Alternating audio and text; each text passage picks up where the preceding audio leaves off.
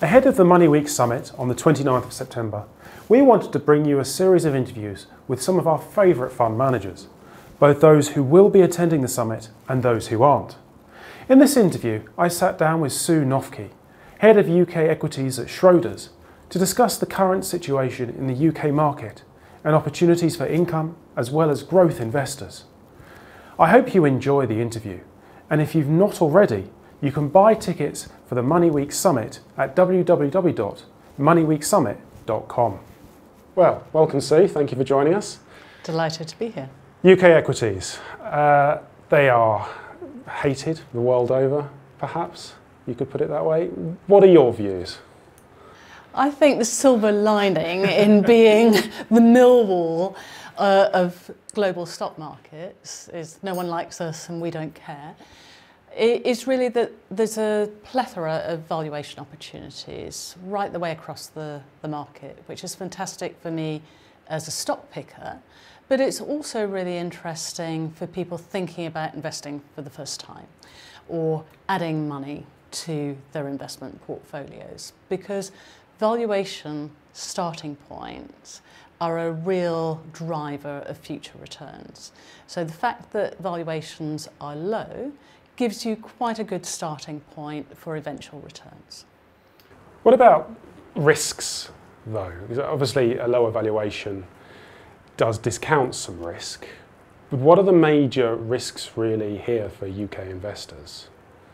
So domestic retail investors and international investors definitely see risks to the UK economy. They see risks from politics, still a lot of overhang of Brexit, a lot of upheaval around a change of government, a slowing of the UK economy. So there was much debate and fear that we were going to slip into recession after last autumn's mini budget, and that pushed up bond yields. And we've seen the tightening in bank rates. The fact that we haven't had a recession, we've actually had better economic growth, has not taken recession risk off the table. In fact, people are still fearful of that into the future.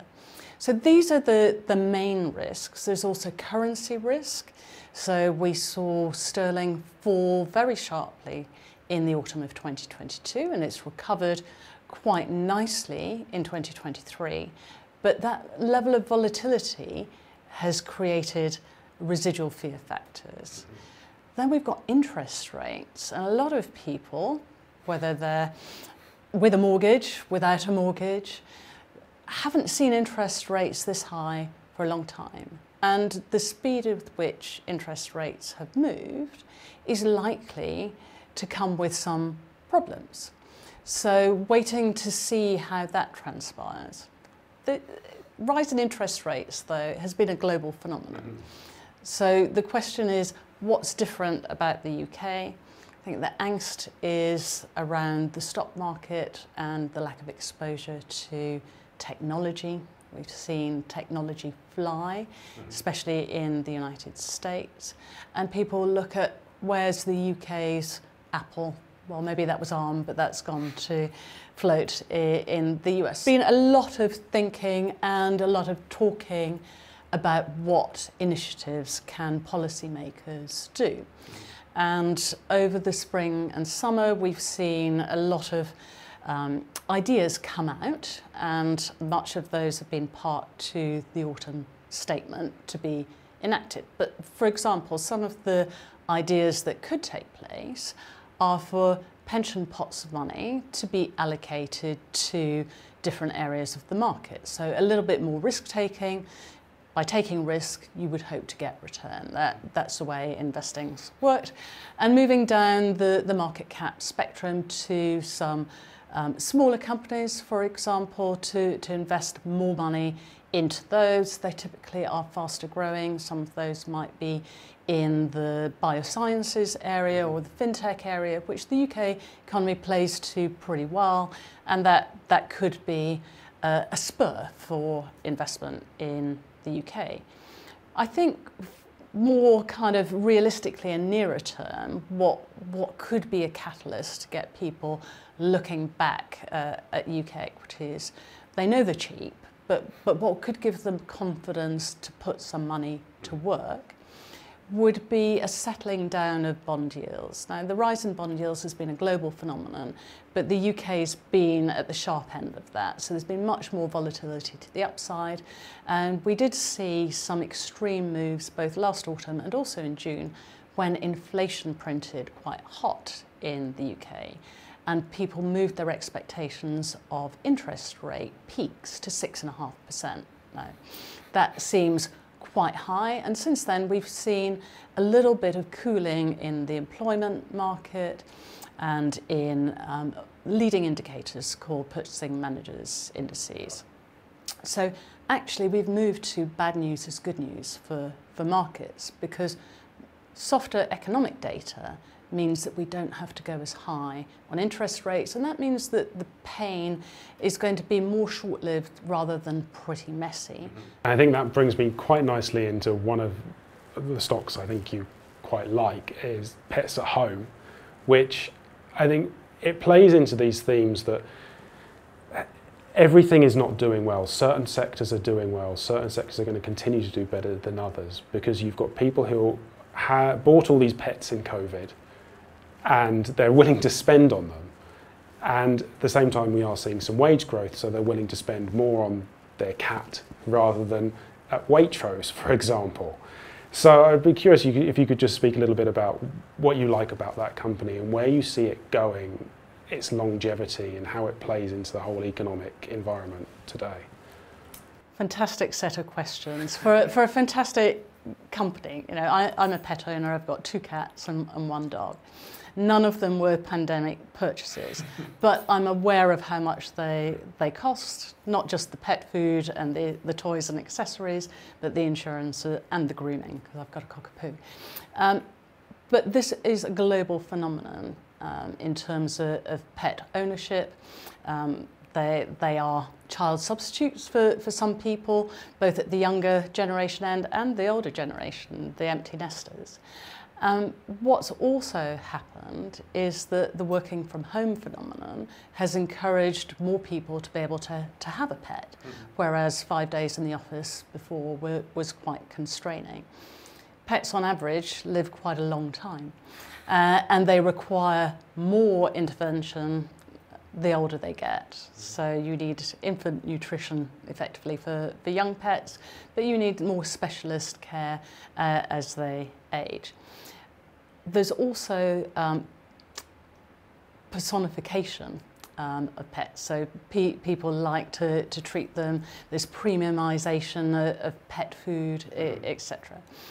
So lots of spending opportunities, and that's why we think pets is a great market segment compared to say standard food or standard apparel. So there's the market growth. Then there's a question of what is the company doing in terms of making profits, investing in the future, digitising, and really delivering a personal service. So you can get discounts, you can get offers, they can deliver directly to you, whether it's pick up in store or direct to your home. They know when your flea and worming treatment is required. And this is all investment in service and differentiating. Is that also AI, sort of AI and technology combining to provide the perfect retail experience? It is. You know, what was leading edge in retail 5 or 10 years ago has moved on leaps and bounds, and that's all to do with data and data mining. It's interesting that at Pets at Home they've got a new chief executive who comes from a media background. So she was at Sky, and she brings many of these digital skills with her to apply to the retail environment. And in terms of retail in general, what's your view on retailers that haven't got that edge? You think many are going to struggle? Well, we've seen many go out of business. So we're seeing capitalism, Darwinism at work.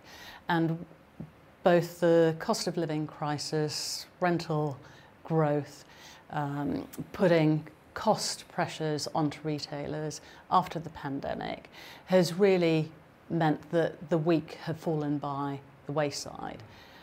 That has a silver lining in it, in that the strong can pick up that market share.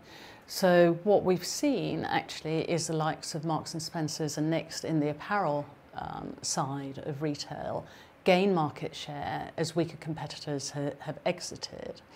We've seen that in leisure sectors as well, with Whitbread against the independents. And this is a good thing. So you consolidate market positions in tough times and you go on to invest for the future for better times. It's interesting you mentioned Marks and Spencer's there, because I think that has to be one of the great recovery stories of 2023, that this company that many people had written off effectively has been able to, I think it's one of the top performing companies on the market, which is, I'm not sure if you own it or anything or you have a view on it, but it's really, really fascinating to see that play out. And is this the premiumisation trend? It's capturing market share? I think it's a really interesting phenomenon. So Marks and Spencer's has suffered for about 20 years. I haven't been invested in it. It's got an executive chairman, Archie Norman, who's got a fantastic retail pedigree. And I think many of the changes that they put in place around the structure have helped. The demise of peer competitors has really helped. And if you think about the demographics of Marks and Spencer's customer base, they tend to be more affluent, older people.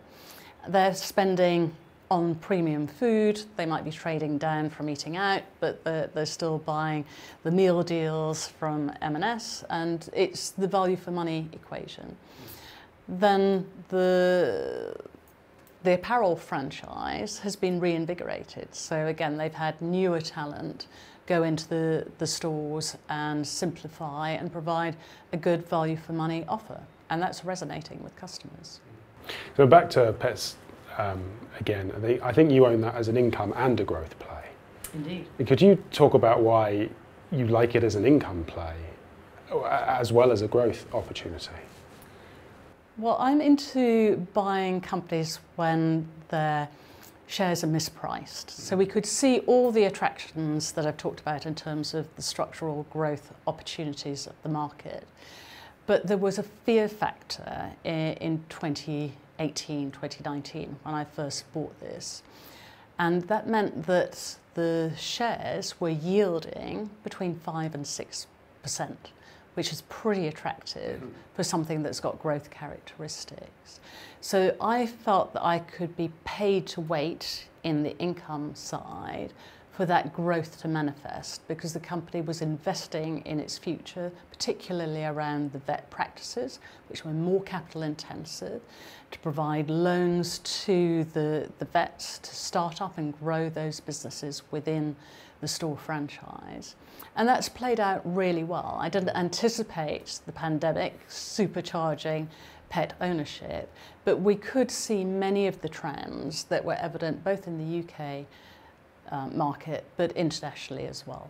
I'd like to explore this theme more. I think a lot of people, when they look at income stocks, they go for the ones with 5 or 6 or 7% dividend yields and say, I like those. But this whole theme of finding a income stock, such as Burberry, which I believe you like, that might not have the highest yield on the market, but has potential to grow that income and grow its earnings, and then you generate return from both income and capital. I'm just curious about your thoughts about that approach and how you view that approach, really. You make a really good point, because a bit like with markets, things are cheap for a reason. There are risks, going back to your initial questions. And the same is true for stocks. So a high dividend yield requires lots of scrutiny as to how sustainable do we think that is. So that's where we do a lot of screening work, a lot of sensitivity to really check what would break the company, what would cause a cut in dividend. Because you wouldn't expect those high yielding companies to grow very much. But when you're putting together an investment portfolio, it's really important to think about the characteristics. Is it a higher risk, high yield portfolio that just tries to cover off one aspect, or is it a blended? I take a blended approach, so I want to have growth there as well. And that means looking for stocks that are not higher yielding today, but will grow their dividends over time. Keep pace with inflation. Inflation has been hot on everyone's lips in the last 18 months, but before that, people had kind of ignored the risks of inflation. And inflation is a real risk to people's wealth and their savings ability. So to be able to compound growth in dividends ahead of inflation, that really protects your wealth, both in terms of the income stream, but also your capital as well. So that's what I'm looking for. Sometimes we call it a barbell approach, but it's a blended approach where we don't just go for the high risk, high yielders. We go for some interesting companies that are able to reward shareholders with dividend growth, but can expand and grow and invest in their businesses. And Burberry is one of those.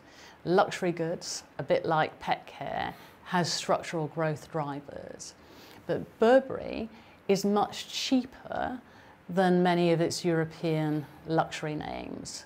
It's less scaled, but it has the same gross margins, just not the same operating margins. So it needs to grow a bit more or become more efficient. Now, it's had quite a lot of changes in management.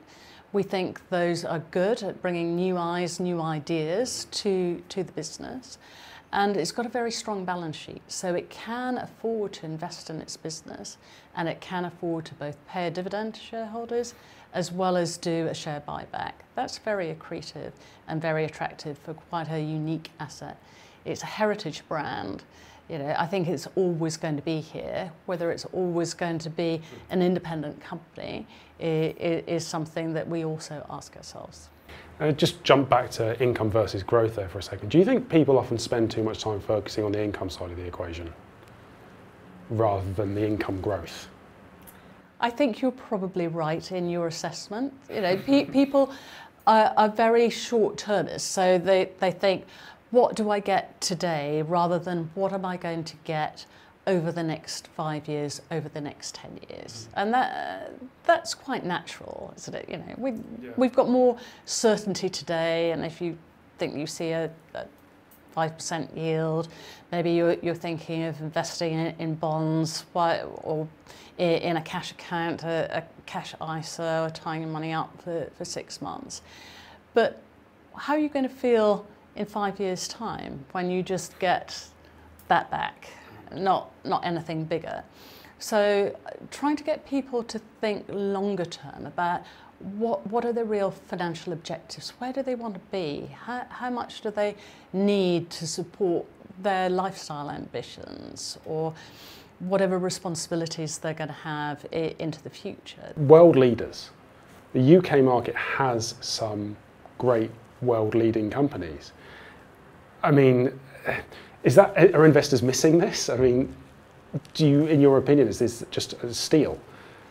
Some of these valuations. I think it is. But when people will wake up and realise that, it's a question I don't know the answer. So the answer is to hold on to these great companies and just pocket those dividends and wait for the growth.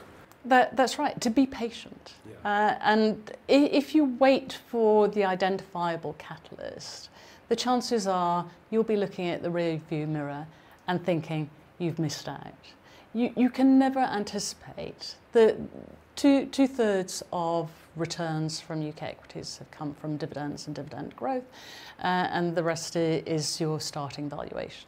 We know that UK equities have a fantastically cheap valuation. We know that they have a premium yield from dividends. They've typically grown quite well. And at the moment, the people who are buying UK equities are the companies themselves.